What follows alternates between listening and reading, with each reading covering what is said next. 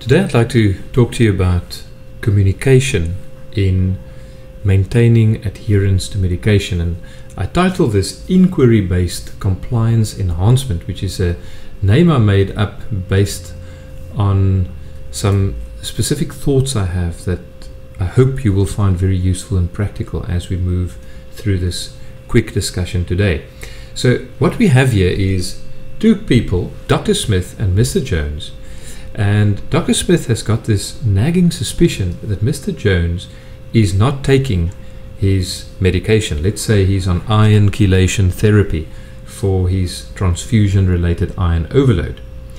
Now, Dr. Smith, as you can see, has certain ideas about why Mr. Jones is not taking his medication and what to do about it. And Mr. Jones has got his own ideas on why he is not taking his medication and what he would like to do about it.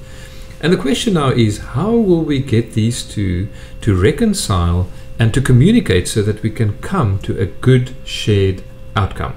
Now, let's look at a few principles about communication. The people who know a lot about this say that you have something called open communication, which is simply said a two-way street where both parties are able to freely share their ideas, express what they want to say, such as in a conversation or perhaps in a debate. The other form that, as you can imagine, is much more difficult in the setting of a patient-doctor relationship is one-way communication. And unfortunately, the doctors, us as doctors, are usually at fault here. It's usually us that speaks a lot and the patient that has to listen when we tell them what to do. And this closed form of communication is more suited to a lecture or from your professor perhaps, or as I'm doing now, I'm giving you a little talk about communication in adherence. That is more closed. The question is, which one of these would be more suitable to use when we're trying to address patient adherence? Now, let's just think about a few other things before I give you examples. Where do we want to get to with our communication? And this we shouldn't forget. Well, they say that you want either a positive outcome, which basically means that all parties feel that they've been heard. Let's just say you feel heard. Okay. A negative outcome would be when any one of the parties or both feel that they were not heard.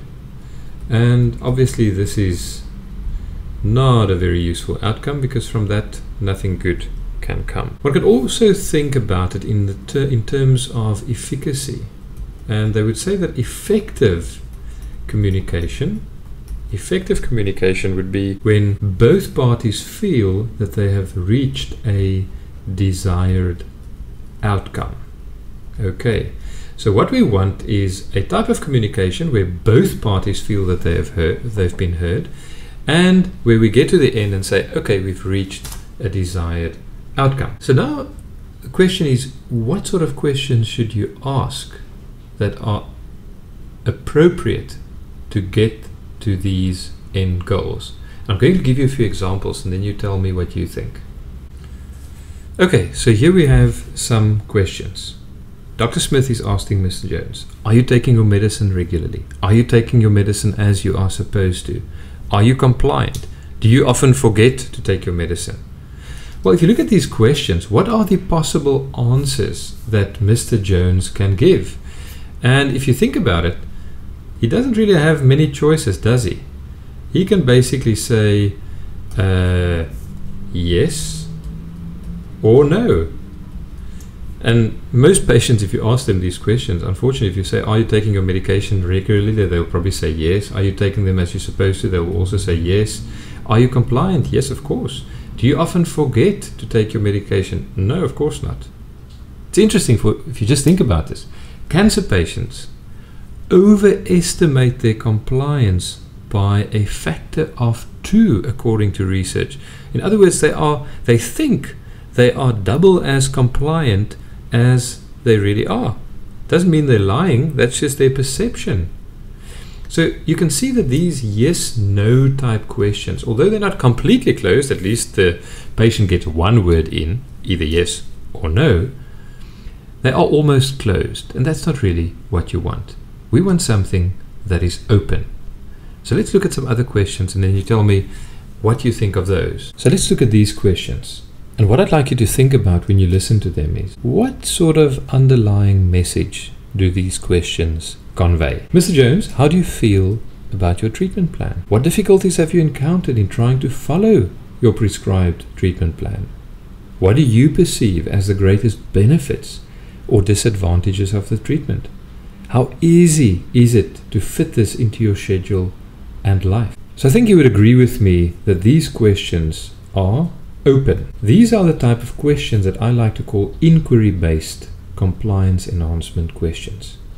Because the questions, although on the one hand they will give you information, they will also give you something else. Embedded in these questions, you are actually telling the patient something very important.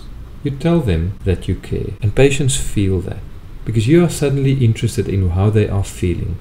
You're interested in the difficulties they are encountering, in their perceptions, in how easy it is for them to accommodate this treatment into their life. And that makes a huge difference in terms of the patient's attitude towards the treatment, towards you as the doctor.